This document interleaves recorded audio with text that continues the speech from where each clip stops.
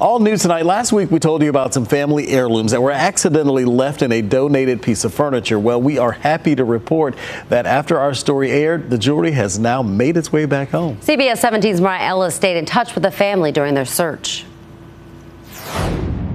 Holding the pieces in her hands. These are the ones that you plan to give to your daughter? Cherishing each and every memory. This is my mom's, the only ring my mom's ever owned. For a moment, Tammy Nathan thought she lost it all. She never gave up on the idea that goodness in people will surface to the top and bring these back to us. Tammy and her husband Matthew, both who served in the military, say 20 years ago they managed to save these treasures, everything from school rings to family wedding bands, after Hurricane Ivan destroyed their Florida home.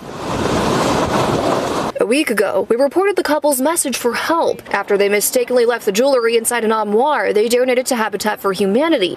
And after dozens of messages. Within 2 days, I got 45 messages on my Facebook of people saying, we're praying for you, and I know there are good people out there. Don't you give up. Tammy says one phone call over the weekend changed everything. He said, are you the lady who's lost her jewelry? Sure enough, he brought him out and said, is this yours?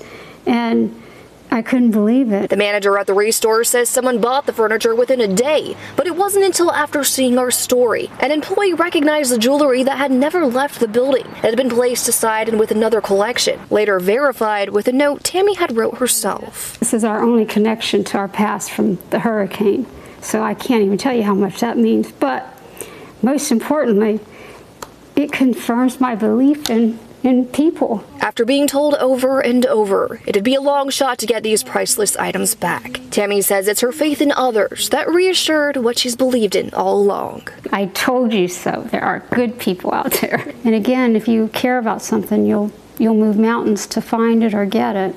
I'm very happy about this, but I'm even more happy that people are good. In Raleigh, Mariah Ellis, CBS 17 News.